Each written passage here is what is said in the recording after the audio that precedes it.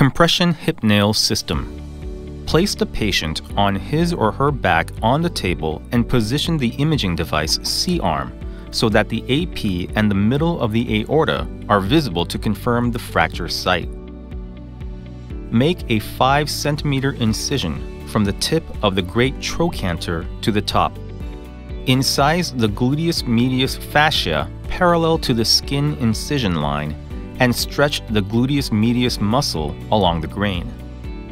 Place the protection sleeve, multi-hole drill sleeve, and trocar at the end of the great trochanter at the insertion point. Then remove the troca and insert the guide pin through the drill sleeve. Remove the protection sleeve and multi-hole drill sleeve and insert the primary awl along the guide pin to create the initial entry path for the reamer. After inserting the open reamer with the protection sleeve into the guide pin inserted previously, perform reaming. Since the reamer is twisted in one direction, it must always be operated in the same direction, otherwise the reamer can be damaged. Assemble CHN nail and assemble handle with assemble bolt using assemble bolt driver T-type or L-type. Before inserting the nail, select the proximal target device with angles of 125 and 130 on the right and assemble it to the assembly handle. Check the direction of the locker first. Check the insertion point and function of lag screw sleeve and distal locking sleeve.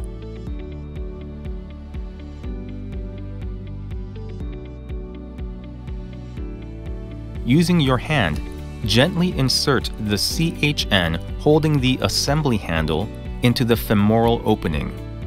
After confirming the reduction of the fracture, insert the nail until the axis of the lag screw hole is aligned with the lower half of the femoral neck.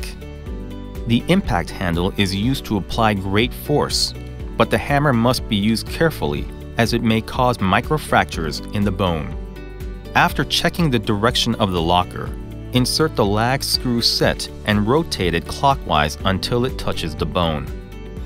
Remove the trocar and advance the guide pin through the drill sleeve into the femoral head, stopping approximately 10 mm below joint level. Using the imaging device, verify the guide pins are correctly placed on both the AP and lateral sides. When inserting the compression lag screw, the anti-rotation pin in the proximal target device can be installed on the left and right sides and in the lower center to prevent rotation in case of very unstable fractures.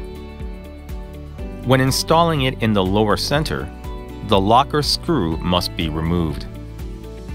To determine the length of the lag screw, remove the drill sleeve after checking the depth to the cortex at the tip of the protection sleeve through the guide pin using a direct measuring device. Adjust the cannulated step drill and step drill stopper to the measured depth, 100 mm, and perform reaming.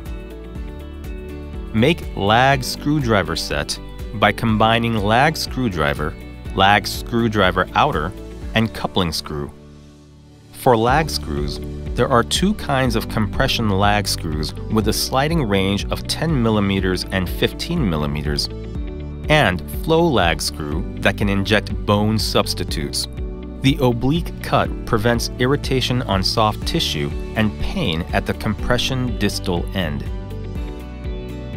When the lag screwdriver outer lever has no compressions, it may be difficult to reach the correct compressions later unless it is fully rotated counterclockwise and pressed against the lag screwdriver. Assemble the compression lag screw by matching the top direction using the lag screwdriver set.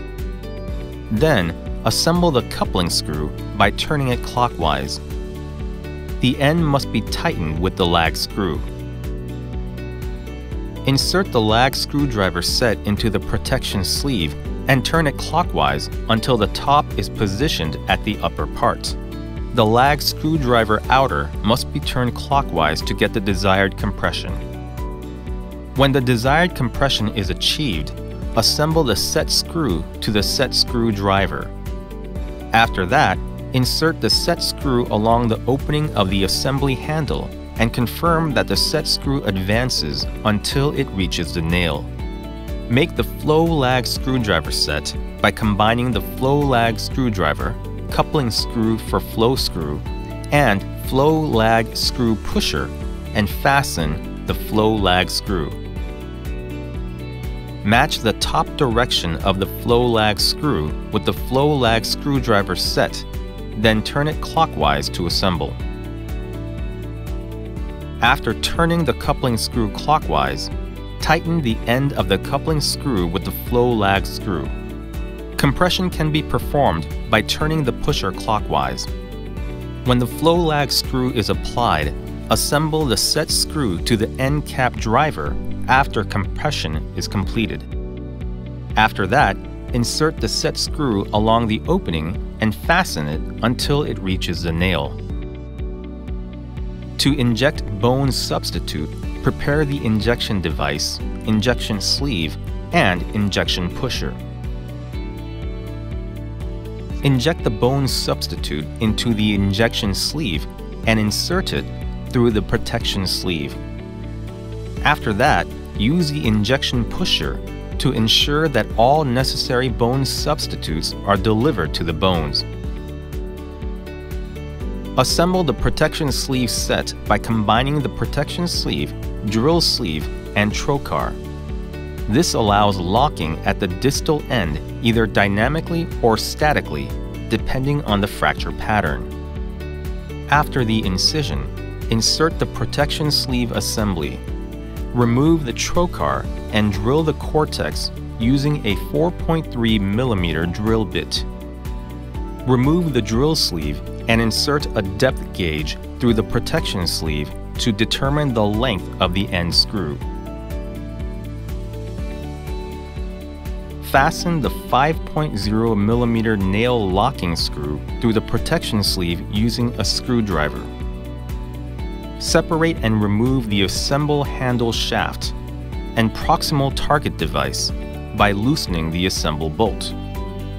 Insert the end cap using a screwdriver. Make sure to tighten the screwdriver tip with the end cap by turning the coupling screw clockwise. Implant removal. Remove the end cap using a screwdriver. Remove the set screw using a screwdriver. Insert the flow lag screwdriver into the lag screw hole and turn the screwdriver counterclockwise until the screw is completely removed. Assemble the lag screw remove driver into the lag screw hole and turn the bottom knob of the driver until it engages the lag screw. Additional locking is available from the top knob of the screwdriver.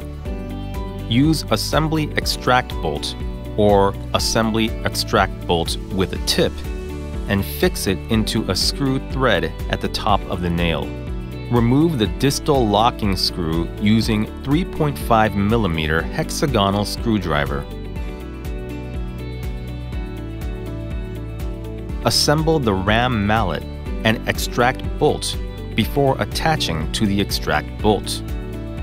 Slide the ram mallet over the extract rod and tap it to remove the nail.